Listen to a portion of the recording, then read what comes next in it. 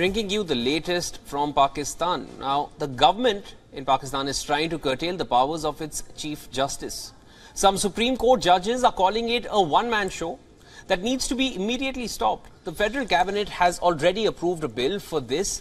The aim is that Pakistan's top court could not be dependent on decisions by one man.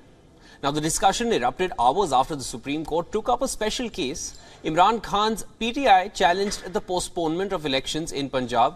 The Chief Justice took suo motu cognizance over the case, bringing a bench of his own. But now the proceedings stand dismissed as of now. The bill passed by the cabinet clearly states that any cause, matter or appeal before the apex court would be heard by a bench of 3 judges and not only by the Chief Justice. It added that the decisions of the committee would be taken by a majority. The bill also proposed changes to other aspects of the law. It said that a party would have the right to appoint its counsel of choice for filing a review application under Article 188 of the Constitution. Now, an application pleading urgency or seeking interim relief shall be fixed for hearing within 14 days from the date of its filing. The bill has now been tabled in the joint session.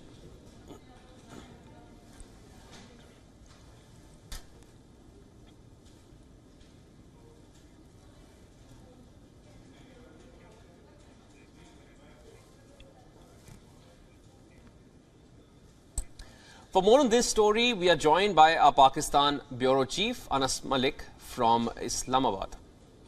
Anas, how will the curtailment in powers of the Chief Justice affect the judicial system in Pakistan? Well, Shivan, it's a two-edged sword. It depends on which side of it you are at and which side you are looking at. This is a demand, the clipping down of 184(3) of the Constitution that basically pertains to the suo motu notice of the Chief Justice has been there for years, in fact for decades. I remember People's Party's late Ayaz Sumro, who was the law minister as well, had been going around like a headless chicken at that point of time and trying to seek consensus to clip the powers of the Chief Justice of Pakistan, saying that 184(3), the suo motu cases, or the article that pertains to suo motu, it should allow a review. And today, after the Prime Minister's address, in which he had alluded or hinted at this legislation being done, the Federal Cabinet meeting was held at where I am at the National Assembly, and a short while back this bill was tabled. Azam Nazir Tarar, the Law Minister, has said that this is to do with 184(3), that the Parliament, he cited previous cases as an example where there was interference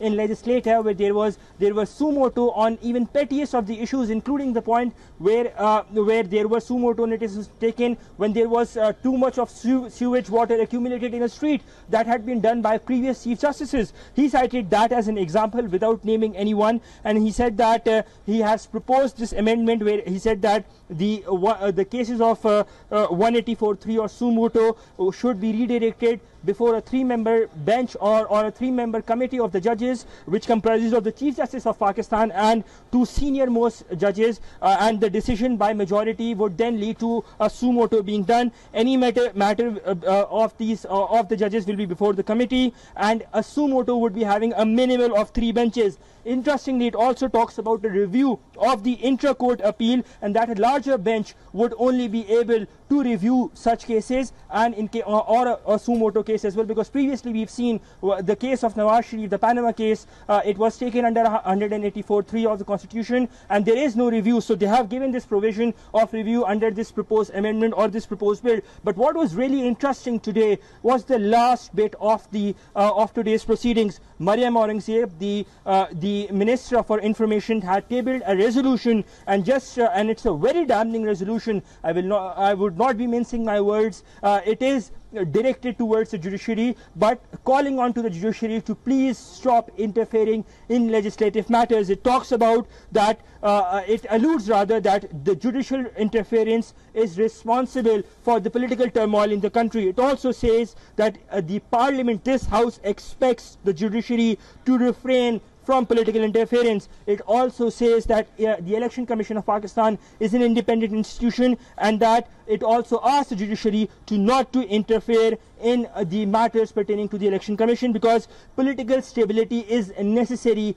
for economic stability. And the resolution that was tabled by the Information Minister, it also said, that was unanimously adopted, it said that all elections or all pollings should be held under Article 224 of the Constitution together in the country uniformly, and that controversial matters should be heard in a unanimous manner. So a very damning resolution there, quite of an eventful, a dramatic day here at the Parliament of Pakistan. First clipping the wings, or trying to clip the wings, of the Chief Justice, and then the resolution itself. Now the bill has been sent to a parliamentary committee. They are to convene tomorrow, and we're expecting the bill to go through the Parliament, or through at least the National Assembly, the lower house of the Parliament, tomorrow, sometime tomorrow, and then onwards to the Senate. Shivan?